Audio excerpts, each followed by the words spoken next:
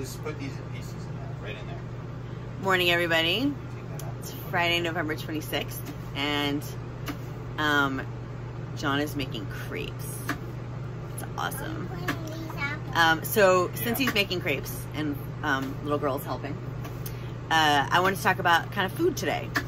One of the great things about having an RV when you have dietary restrictions is that you can do things that you might not be able to do if you did not have an RV. Let me explain. So we are a fully gluten-free household and partially dairy-free, so which is, you know, challenging.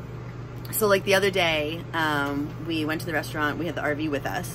Went to a restaurant, and essentially we had to get like half our meal from the restaurant and then get half from the RV because we couldn't, like, you know, the potato couldn't have anything. A baked potato couldn't have anything on it. You know, we couldn't have. I want more. She's helping.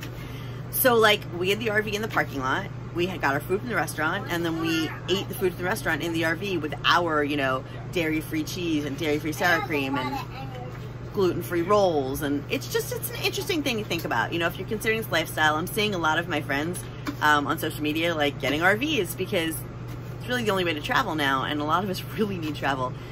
Personally, I didn't realize until we got this RV about 6 months ago how badly I needed to be in the outdoors more.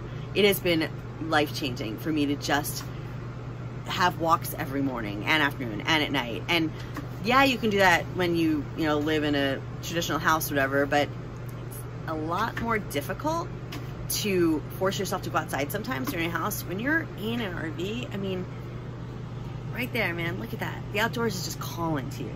And it's beautiful, and we're blessed. And if anybody is considering, you know, a mobile nomadic lifestyle, reach out, comment. We're also, I'm on Facebook. Yeah, so just a dietary RV point of view. Anything else to add, you guys? Say hi. Little girl, you want to say hi? Hi. Oh, she's like busy. Okay, all right. Have a great Friday, everybody. Much love. Bye.